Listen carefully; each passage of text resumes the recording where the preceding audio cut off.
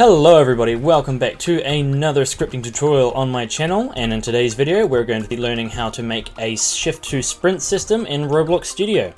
Without any more stalling, let's get started.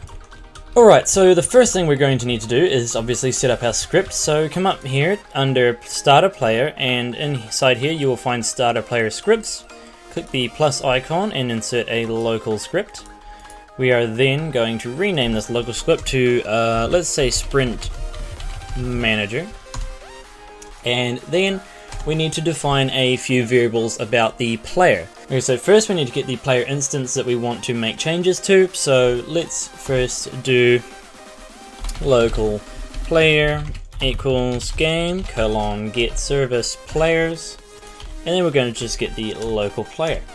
After that we need to get the player's character, so we can in turn get their humanoid to change their run speed. Okay, so let's do local character equals player dot character or player dot character added, and then we're just going to throw a wait just so it waits for the player's character to load into the game. Thus it won't throw an error if it doesn't find a character instance right away. Now we need to get the character's humanoid so we can make their changes. So let's do local humanoid equals character colon wait for child, and now we're just waiting for the humanoid to load into the game. Right, so next I would like to define the user input service so we can check when a player inputs a key. In our case it's going to be the left shift. So let's do local user input service equals game colon get service, and we'll do user input service. Also we need to define a couple of variables that are going to help us check whether or not the player is actually sprinting or not. So let's do local is running is equal to false. We're going to use this as a debounce and a check to see if the player is currently running. The next thing we need to do is to define the key that we want to be pressed to initiate the sprint. So let's do local start, actually no, let's do trigger key equals, alright, so bear with me here, enum dot key code dot, and then we've got all these keys that we can use to get the input, but in our case for this video we're doing left shift. Next we need to drop a line and define a couple more variables which will contain our sprinting and regular speed values, which are just ints. So let's do local regular underscore speed. I like to put int values in all caps so they're easier to pick out. Alright, we're just going to make that to obviously 16, which is the default speed, and we're going to set the run speed, so run underscore speed equals 30. In this case we're using 30. Okay, so now we need to check if the user input service is fired and there is an input detected, and we can act upon that and change the player's humanoid. Alright, so let's first use our variable user input service, and we're going to use the built-in function of input began.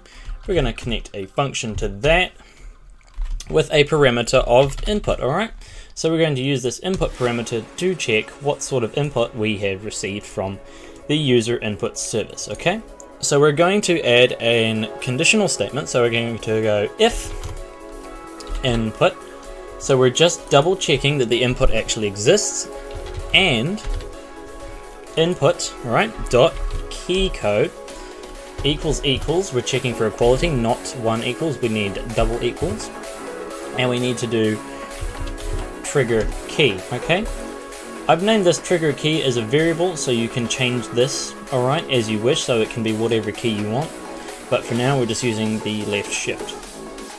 Alright, so now that we've checked that the trigger key is in fact pressed, so we can make the desired changes to the player's character. Alright, so we're going to do humanoid dot walk speed. Okay, so this is our sprinting walk speed, when they initiate the sprint.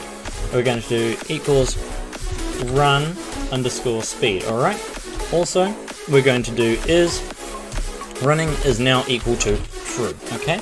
Now we need to detect if the player has stopped holding down the trigger and stopped the sprint in that case, okay? Okay, so now basically all I need you to do is to copy and paste this line here, okay? All this, copy and paste this down the bottom, and we're going to make a few changes to this, okay?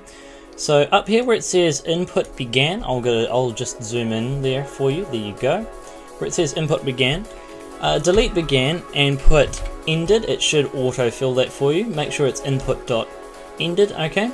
Kernel connect function input.keycode equals the trigger key. So we're double checking that if the key that has been the key that has stopped being pressed is the same trigger key, okay? Because we don't want them to press Q and for the sprint to stop if they're still holding shift, okay?